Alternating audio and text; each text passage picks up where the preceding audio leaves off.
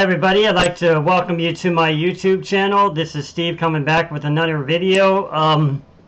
So I have a few people asking me what's going on with the machine language project. Just to kind of mention this out loud, that we are a project, a team of people, so we all have our own individual lives too. So at the same time, I like to try to get everybody together instead of making a video. Last week I was tempted to try to make one on my own because I came through some pretty good breakthroughs. So that's kind of the point of this video tonight, is show you kind of where I'm going and some of the things I'm doing to kind of move this thing forward. I'm going to try to finally open up what I've been wanting to do for a long time, which is get some Atari videos out. Now, I know that's probably not a good reason to do it. Maybe I'm wrong, but at the same time, I really want to do this for a full-time living. That's my dream, to just sit here one day and just go crazy over the Commodore 64, go crazy over whatever, you know, because I've got probably about 6 or 7 different channels out there. I've never mentioned that. You may have seen them already. I've got one for blogging. I've got one for the Atari. I've even had one for .NET way back in the days. I have one for gaming, but I haven't really gone into that a lot. I did Minecraft for a while there. I was strapped with doing the study of this scrolling, and this bank switching has been killing me relentlessly, and I've been talking to some people, and just last night, I don't know what it was. It was like suddenly it almost clicked like a light bulb. I mean, I remember I went to bed last night and I was just so happy that I had finally didn't have to ask somebody about something. I finally began to understand something deeper that I didn't understand before, which we'll be going over tonight, which is the mysteriousness of bank switching. So for those who already know about it, might be saying, well, whatever, but you know, we kind of all grow on our own levels and just kind of where we are. But at the same time, for me, it was and I felt a really sense of joy, and I think this may be why people enjoy challenges, because I've always been kind of person to try to do a lot of research and try to figure out what other people do, but never really tried to figure it out for myself. But when I finally started figuring it out, I got this amazing joy. I got this, wow, it was like a thrust, you know, like a rush. It was like, wow, I did that. But anyways, it was really cool. So we'll get this started right now. Okay, so we're back here, and first what I wanted to do was show you the struggles I've been having. You guys already know that I've been using this code-based 64 map scroller, implemented it to work in CBM PRG Studio. I want to show you some of the things and some of the bumps and curves, or whatever you want to call them, that I had to go over to try to understand what was going on. Now, this is what I was struggling with all week. I mean, this is where my sprite was. My sprite was not loading in correctly, and even worse, if you look at this map, this one was not doing any back buffering. Look how bad this looks. You can see it scrolling, and you can kind of see it flashing here as it's scrolling, because it's not accurately switching the screens. Because when you want to get a fine scroll, you want to make sure it's able to switch from the main screen and switch to what's called a back buffer.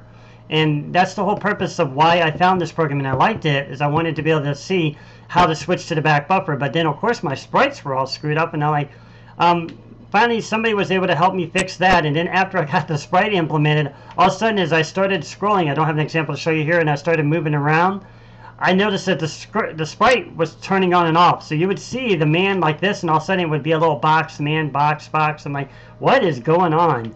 And then much later, as I started talking to him, he started telling me, well, what you're doing is you're switching between screens, and the sprite is not initializing.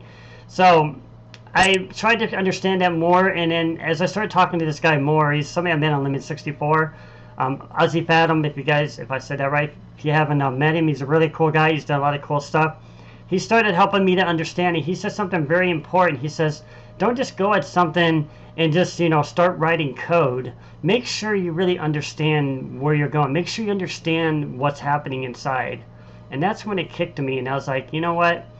I've done this too long. I've been too lazy. I've been the kind of guy who just likes to go in here and just write a few lines of code and see if it works.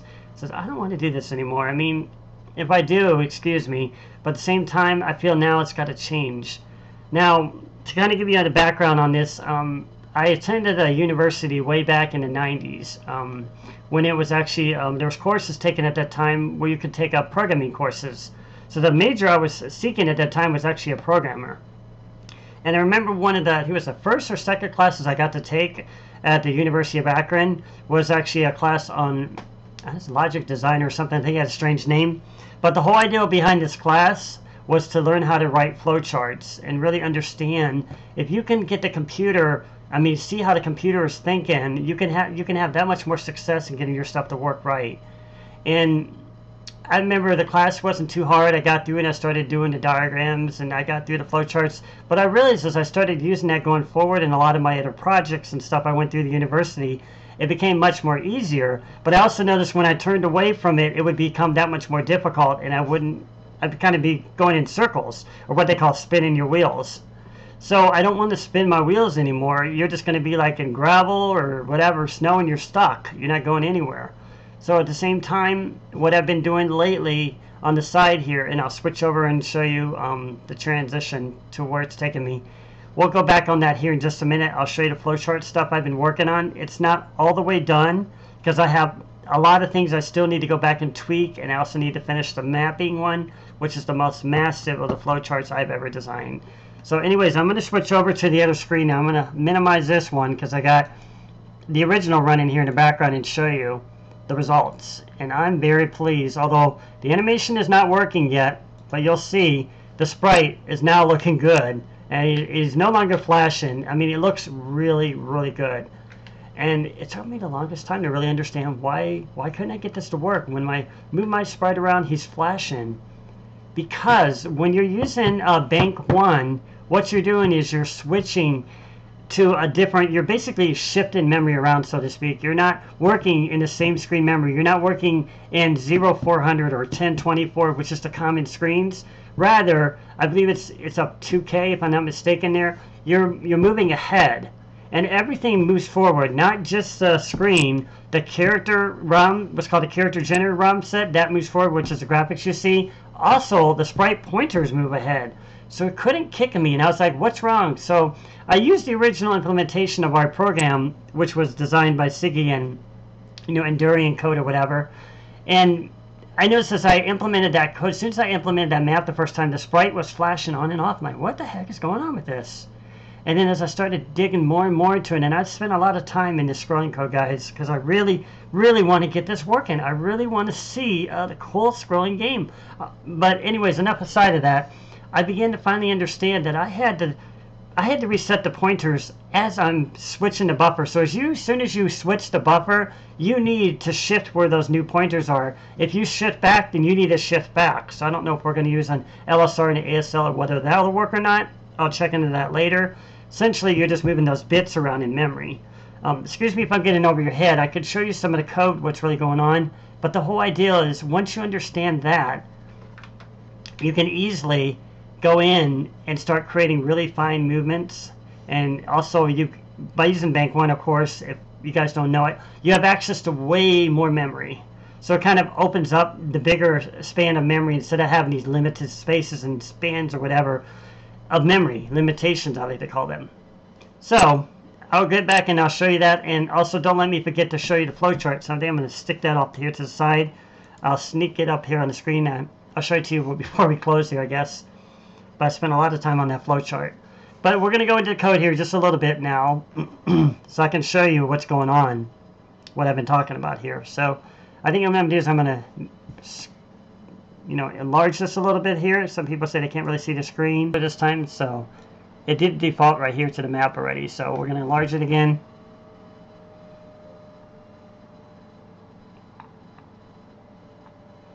Okay, so I enlarged it as big as it can go. You can't go any more of that. Well, actually, it looks like you can, so you can really zoom it in there. You're just holding down the control key and using the middle mouse to zoom, guys. I'm going to leave it like that for now. Yeah, it's good enough to see. These are all the routines I use. These work directly with our editor code, our Spelunk.asm, because we're switching from that code over to the map. Because as soon as we switch to the map, we want to make sure we're able to move the sprite around. So I set this code up to show as he's moving left, right, and up and down. If he falls, it's supposed to scroll the map up and down, left and right. Not all the way working, but that's kind of what I was doing with that. So let me just move out here a little bit. So I'm going to show you, these are the hidden screens right here. I know I talked about these briefly in the code 64 example I showed, but essentially what you got going on here is you got pointers that are running inside of your screen memory. Now, what is a screen mem? I could show you, if I zoom out again, I'm going to lose it here. So I'll just tell you what it's doing is it's pointing to another screen in memory that is where the screen is being stored. So your screen memory is not going to be at the same place if you're using bank 0. And just go to C64. I think I just typed in bank 1. I think that's what I did earlier when I was looking up the sprites thing. It should be right down here. So we're looking for Codebase 64. Right there it is. Boom, I got it. So I can get it up here. So right here, this is the VIC banks and what I was just talking about. You can see the memory here. Bank 0 is just going to start from 0 to 3FF as I was telling you about. Bank 1, which is the one we're using, starts at 4000 hex to 7FFF. And in bank 2 and bank 3, but these are just used for different things. So I don't want to use these. These are for like bitmaps, and I forget this one's for something else. But the whole idea behind it is once you shift it, you'll notice that these numbers are changing. See how this goes from 4, 8, and it's up to C? So they're basically moving memory around. And it talks all about this as an example here. Great example to go by. I'm sure a lot of people in Limit 64 use this. But it talks about where your character memory is and how it is inside of, you know, as you're shifting through it here. You can see 00, 0800, 1000, 1800. And the same thing with screen memory. We saw ours starts at the 0, then it goes to 400, 800. And then it talks about the sprites. The sprites, you know, you take the screen memory and you add it to the sprite pointers to figure out where they're at. And once I did that, once I was able to figure out where the sprites were pointing to, I just shifted them as I went from one screen to the next. I would set one to like the screen memory plus 03F8. And then when I shifted it, I would set it to the next one, screen memory plus whatever it was, 047F8 or whatever it was, to make sure, you can see right here, 4000 plus the 40 hex, to make sure that I understood where the bank was switching it. And I know I don't always do the best explanation, so excuse me on that. But this is a great resource if you want to kind of go and dig into it yourself.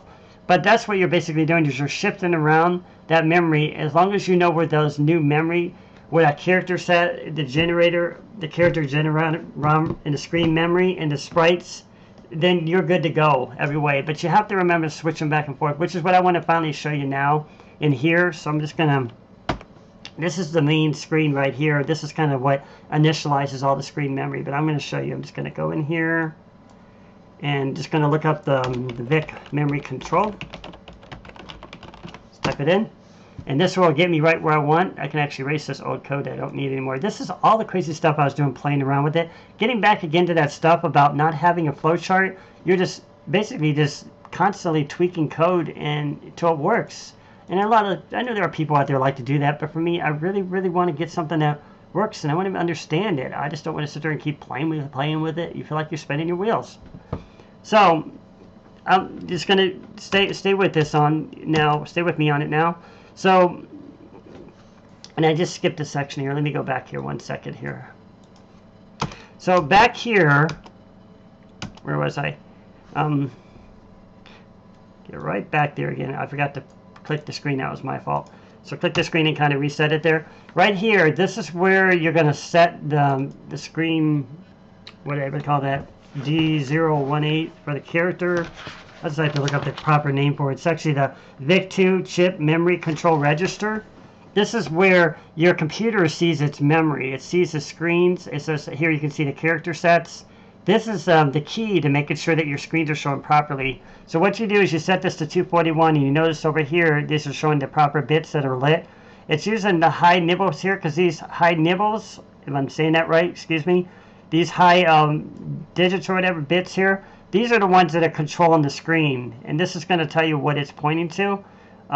These ones down here, you just have to look up in the book, whoops, and they'll show you what they're doing. But that's how you basically use the AND, which the longest time I didn't understand that. But you're basically trying to see which bits are we going to use, and then which bits are we going to keep. That's what OR does. So this OR down here, 2 is representing bank 1. You see it says set it at bank 1. Because if you look in... and I'll switch over to the camera here just for a minute to show you what I'm talking about. If you look over in this book, I hate doing it like this way. This is like the old-fashioned way of doing things. But look real carefully there. You see the banks right there? I showed them to you earlier. Hopefully it comes in. See the banks right there?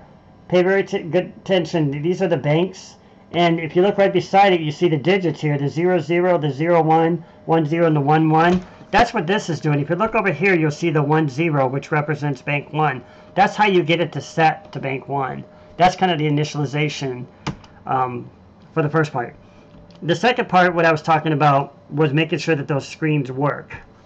So this is switching out. I believe this would be the this is my back buffer screen. So this one is pointing to this. Remember, again, we're looking at these bits here.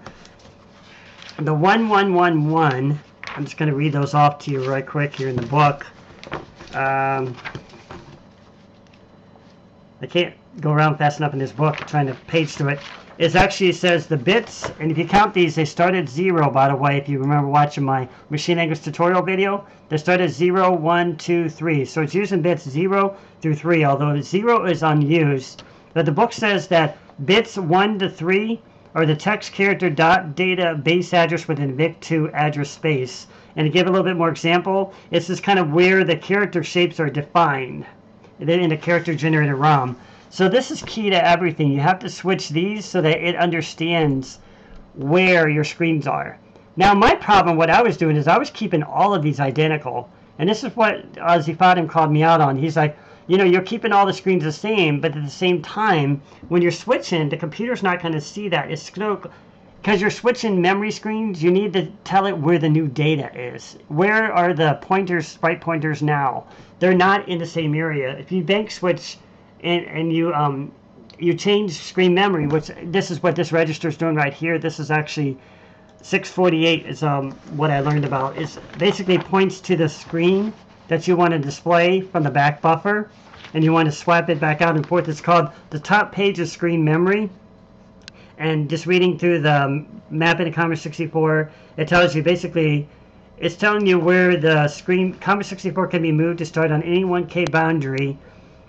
This is done by manipulating the VIC2 memory control register, as we mentioned, at 53272 or the D018. Hence the VIC memory control, that's the D018. And that's just going to tell you where the screen is pointing to. And the reason why we're doing that is because, like I said, when we're switching the screen, if you're in bank and you're trying to just leave it on one screen, you're going to get choppy scrolling effects, and it doesn't look really good. This is why you have to swap the screen back out. This is just how the computer is able to make it look and work right. So anyways, I wanted to show you that. So if we go down here, remember this one is 111 and then a 1000. You could also convert these if you want to. You just use the regular calculations. If you want to see it over here, I'll show it to you. It's 128, 64, 32. What is it? 16, 8, 4, 2, 1. 1, 2, 3, 4, 5, 6, 7, 8. That's right. And you just count the numbers here. There's 4 right there. Or is that 5? Well, yeah. So I got one too many here.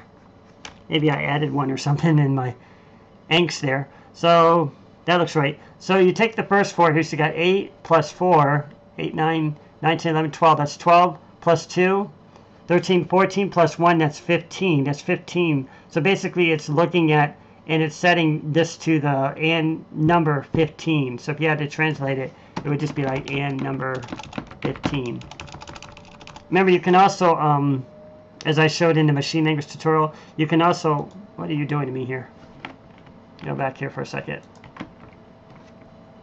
Oh, I just scrolled the screen down there. You can also use the calculator, which I thought I had it up here, but I guess I didn't. Gonna pull it up here real quick, and you can just use F5 to kind of get it back to hex, or F6 you can go to decimal, F8 you can go to binary just by pressing the keys there. You can use that, just set it to binary. I just like to set it to binary like that for F8, and just type in the numbers you see on the screen there, the 0, 0, 0, 0, 1, 1, 1, and you just hit F. That's for the hexadecimal. We hit F6, and something went wrong here. Let me see. Okay, so I actually ended up stopping the video by accident by pressing an F key there. But anyways, if you're using a calculator, you can, I'm not going to press it now, so I'll end up shutting it off again. But you can use the F5 for hex, F6 for decimal, and F8 for binary, or you can just click the little radio buttons, which will do that to be safe. So I'm going to add one more 1 to this. Actually erased it. So that we match what's over here in our AND mask. And remember, it's just these binary digits being turned on. That's essentially all you're doing there. And if we go to and click the thing this time, instead of, you can see it's 15, just like I calculated earlier. So 8 plus 4 plus 2 plus 1 is 15. And the same thing for this one, you just find out where it starts at. So it's 1, 2, 3, 4, fifth one, 1, 2, 3, 4, fifth one. So this one should be 16. And we can just go back on here again if you want to see it. 1, 2, 3, 1, 2, 3, 4. And that should be, oops, I did that wrong. I actually set that to decimal. I meant to do binary. Let's do it again. So 0, 0, 0, 1, 1, 2, 1, 2. And then you switch to decimal and you can see that that's 16, or for hex it would be 10. So essentially that's what you're doing, is you're setting this to 16 so that you can get this bit. Now when you're ORing it, you're basically looking and seeing this digit compared to this digit after you've ANDed it with this and see what the value is, and then you're going to see what the results will be, or what bits can we set. So what bit is that? It's 1, 2, 3, 4, 5. That's bit 6. Was it 1, 2, 3, 4? Oh, it's bit 5. And so going back to the book and mapping the Commodore 64, so bit 5 falls into bits 4 to 7. And actually, let me just go here. Well, I don't know exactly what that one bit's doing, but that whole line of bits there is basically controlling the, it says 1000 byte area memory. It contains the screen codes for the text characters that are displayed on the screen. So once again, it's taking care of that the screen memory that's showing up on the screen and everything. So basically that's kind of like the back buffer there. So now we're going to go down to the next one here. This is the back buffer. You can see those are the same. Now notice this one, you have all zeros. Isn't that interesting? But you still have the same binary, binary digits, or the bits turned on over here, but you notice there's nothing down here. So when you're basically ANDing one to the other here, well, remember we're going to be ANDing that value that's in the accumulator there first as a result, and then we're going to be passing that down onto the screen there. So what we're going to do is we're going to basically take the 0, or the 1 and the 0, if we had to do it, we would basically take 1 and 0, and if there's a 1 and a 0, if it doesn't have 2 1s set in it, it's going to be a 0. So it's basically zeroing out all of these 1s here and just setting the result. So it's going to be defaulting directly to the first screen part of memory in bank 1. I didn't understand that. I was trying all kinds of different things, and like I said, Ozzy Fathom has really helped me a lot to understand it. When I finally understood that's what I needed to do, I was able to get the screen scrolling work. After he showed it to me, the guy's a genius. After we did that, we got the fine scrolling working, which you saw me earlier. I'll throw it back up on the screen since I had a video kicked out on me here. Was it this one? I think it was this one right here. Yeah, you can see it's fine. You know, the screen, you don't see the flashes in here anymore. It just looks really, really good. You know, it's not jerky or anything because it's running inside of an interrupt. And then later we'll change all the character data, and that's kind of another scenario to tackle. But you can see it's working really well. So now we're going to get down to how did I do that. I did a kind of a quick implementation here for the sprites. What I did is I created this one here. You see it says update player animation frames _ buff. Now I'll probably have to close this again because if I switch here it's probably going to crash again. Heard my voice, and I know I need more of that in my videos. I know that's a huge thing on YouTube, is emotion, evoking people's attention, and that's all done by your voice inflection. I work in a call center, so I really understand inflection is key to everything. If you have like a monotone voice, nobody's going to really pay attention or take you seriously. But if you have that upbeat voice, that's kind of what works, you know. But anyways, getting back to this, we'll just go back here. Excuse me if I don't zoom in the screen just for this part, just so I can go back and show you where I got that from right here. I copied the other one and I just kind of created a quick sheet, a quick one. But later we'll go back and we'll modify this after I get at the very end here. I'll show you my flowchart working. So right in here, this is the one I created because it's switching to the back buffer, so I just added the _ buff at the end here. And what is key to this is right down here. Do you see the sprite buff +1? This is actually not pointing to the old one, but it's pointing to the new pointers after we had switched over from one screen to the next, because remember, as we're doing that screen swapping, we're moving memory around that way. So we're moving everything's getting shifted. I don't know if it's, the book talks about it, and going back to the website here, I think it says it moves up by, was it 2K or 1K or whatever? It talks about it in here if you want to read that here.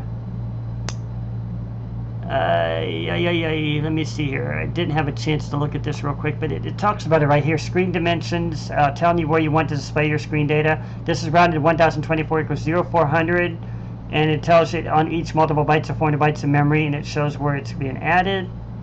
But at the top here, I think it might be up here, so it can address 16K banks. So it's basically what's being seen by your screen. So excuse me if I don't have the direct answer on that.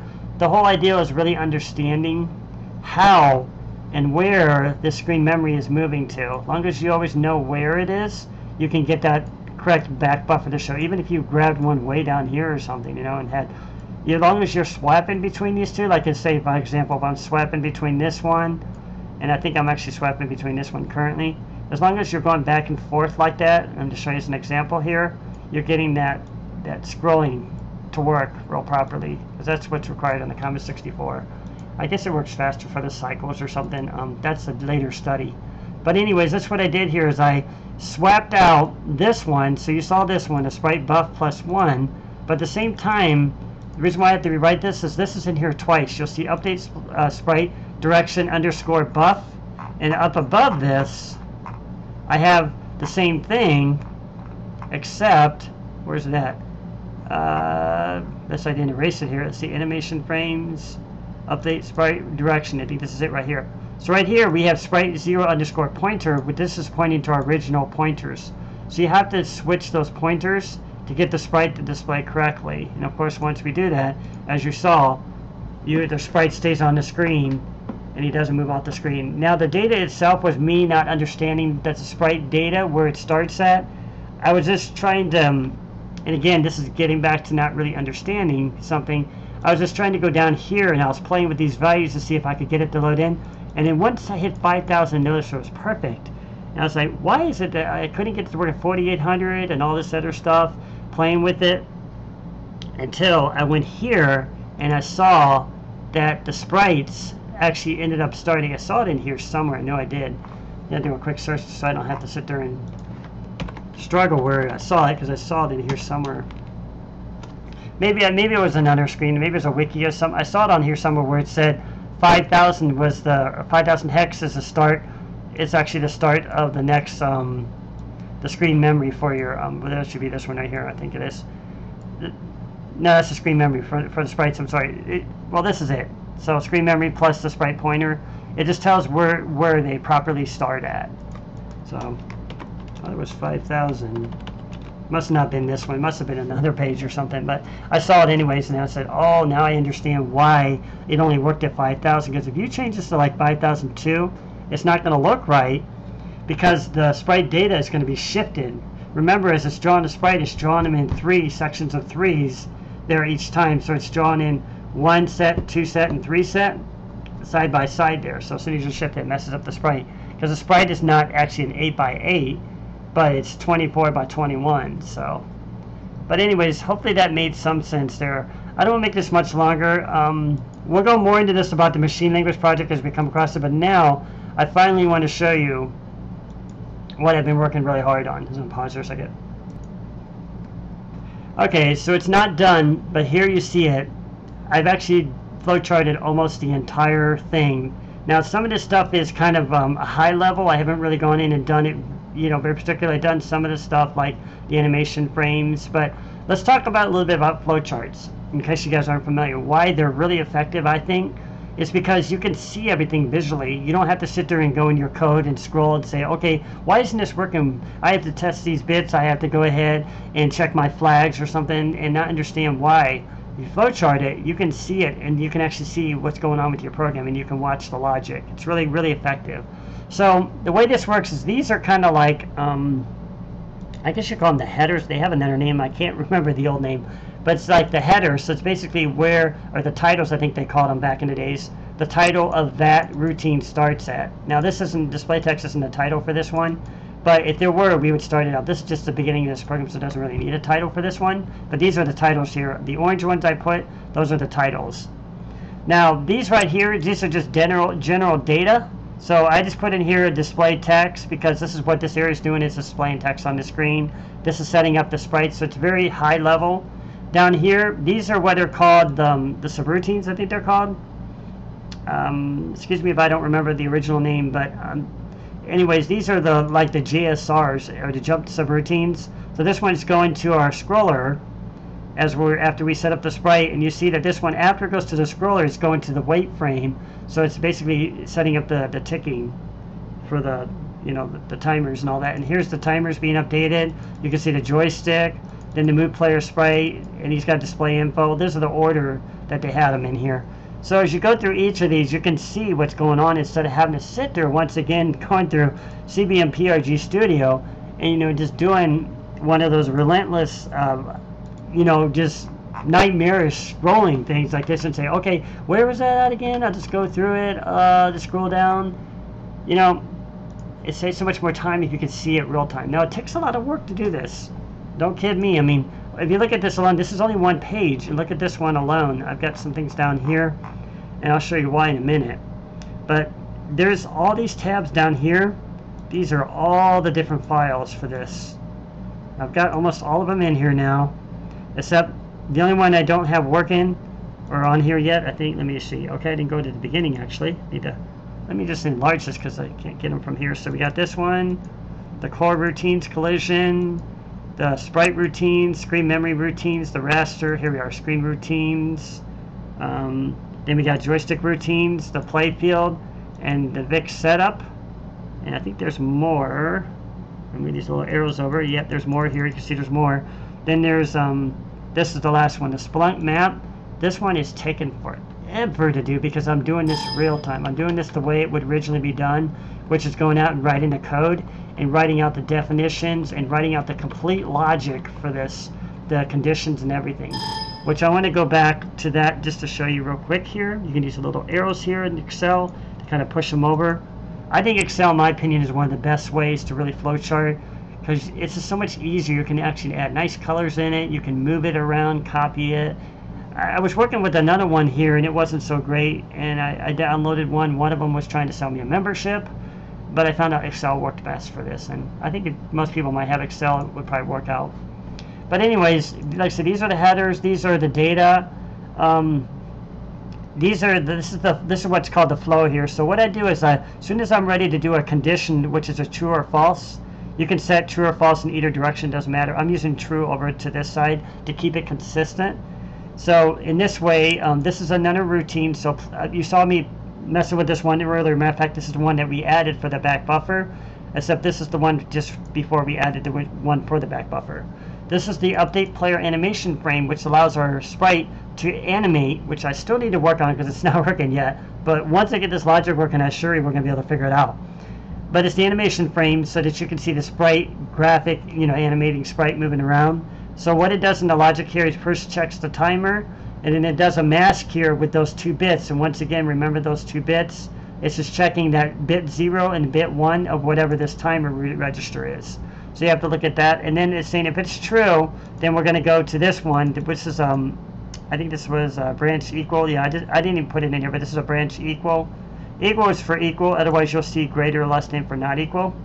And it goes here to the animation frame, and then I just kind of put some high level here, increase animation frames for sprite 1 and 2. Later I'm going to write this all out so I understand exactly what's going on, but it's just a high level for now.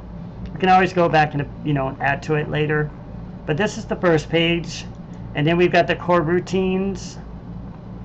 You can kind of see it again, the same logic. We're looking at the raster line. Are we at raster line F8? And if we are, then we're going to go to wait frame. And then wait frame is going back here in the loop. So basically it's just cycling until we get that first raster line determined. And then we get the next raster line. He's for some reason using the same raster line. I forget why he did that, but that's what's going on. And you can see the clear screen down here. Again, kind of a high overview until I decide I want to write it out. Clears the screen using the chosen character. Read joystick. Tells you about the values. So again, and I'll put this up on GitHub when it's complete. It has everything in this code, and I want to try to stay consistent, do it this way for the project so we can really move this ahead in the right direction. So here's the ones for the sprites, and then I kind of put these little question box, whatever you want to say it, kind of, I think they call it info boxes or whatever, to really tell what's going on with this part. They kind of give like a little tip or whatever. And then here's the one, I wrote out this one to kind of show where the screen memory is. I'm using this because I always forget where these are stored when I want to look them up. But these are the screen positions to show how it's going to plot, and as we're drawing that scrolling, we're just scrolling down through it, you know. And that's what this one is doing. It's the wait frame subroutine. And then we got the clear screen subroutine. I just left this it's pretty basic. It clears the screen. Display text is going to display text, and I showed the parameters in here. Again, these are kind of high overview or high level. The rasters are also high level because we don't really need to do anything with them, just understand what they're doing. Then we got the screen routines, again high level, but you can see I got the params in here so we know what to do with the params when we need to use them. Then we got the joystick routines, and once again high level, but enough to be understood. And then we got the play field, high level again, but the params so we know how to change it as we draw the play field, and the play field is kind of the background. Then we got one here for a console, debugging console. And like I said, this is the biggest, wait, I'm sorry, this is the, getting ahead of myself. This is the one for the big setup. So this is the one that initializes our bank, which you saw me talking about earlier, to initialize and set it to bank 1. Hence the 10, bank 1. And then I'm just going to move this over again, even though we went over these. I just want to show you. This is the one I really wanted to show you. This is the one that's taken me forever to do. This is the, I'm going to move this over a little bit here. This is the one for the map. And I'm not even halfway done with this thing yet. This thing is taking forever, but I'm actually writing it all out. You can see I've got down here, because I really want to understand how this map works to a T. I want to be able to sit there and going, hey, if I want to make it so that our player walks so far over and all of a sudden the screen's going to shift over like an original Spelunker, where would I need to do that? You know, and as I'm looking at this code and I say, okay, as soon as we get here, I notice that this is where the screen's kind of scrolling this direction. Okay, as soon as we get so far here to these pixels, now we need to set a subroutine to say, okay, he's reached far enough, maybe we need to shift that screen over. Or we'll do something similar to that. But for now, you can see this is all the code, and this is not high level. This one's written low level, so you can see everything. Here we're checking the sync, and is it greater than 1? Again, so this is the, I'll put it over here. This is the B and E. Whenever you see the greater or less than, that's the B and E. If you just see the equals, it's going to just be branch equal, BQ. That's just the way I just determine it. And this is just showing you what it's doing, and you can see everything is high level. So I got, these are like the little comments here, and these are little sections in code to tell what these little variables are doing. Some of this is still a bit high level, but at least it tells me, at least I can kind of look at it now and say, okay, what is this section doing? This is getting map index area, so this is drawn across the screen, how far across the screen. And then you can see fill top here, these are the names of the labels right here on the side. And over here, these are the ones that tell what the temp variables are doing. Well, this one got pushed off the screen for some reason. I don't know why it got pushed way off the screen. You can see it right there. I'll probably have to move it up here or something, because you can sit there and go like this. I could sit up here and I could grab this little arrow and just kind of point it down like that, so we know where it's going to, because we don't have room for the labels and that. This is why I started doing it on this side. But anyways, you can see how much I've done so far.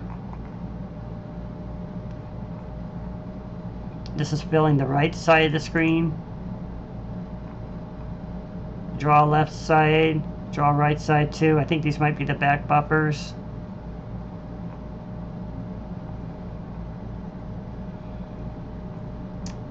Copy screen, I don't know what RD stands for, but down here, these are some of the comments. I started trying, I wanted to put the comments for each of the lines too, instead of trying to do it with the little bubbles and stuff.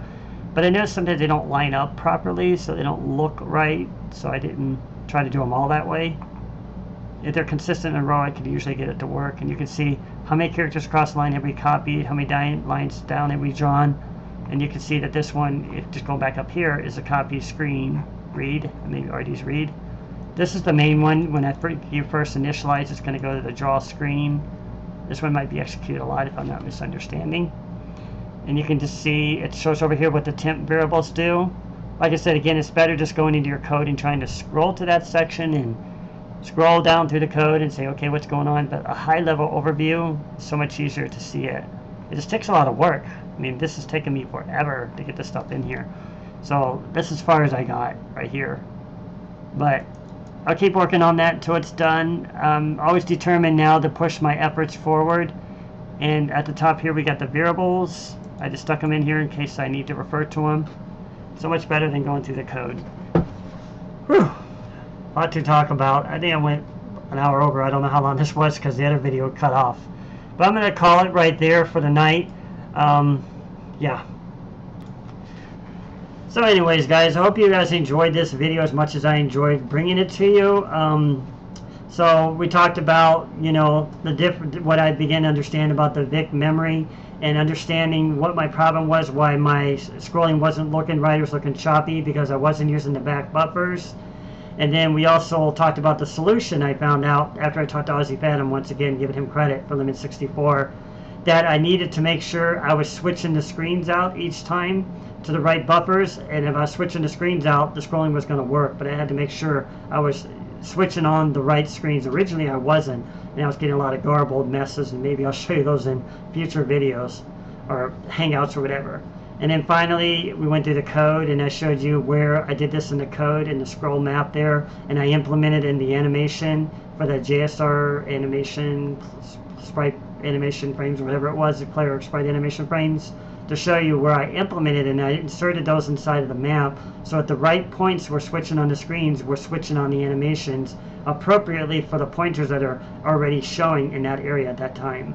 And then finally we went over the flowchart, and I showed you what I've been working on really hard in trying to get all this code down, and it's just there's some for a high level, but I'm working on trying to get it all as low level as possible. So it's a lot of work, but I'm looking forward to it. I'm really excited now. I mean, I can't even tell you how excited I am because it's going to happen.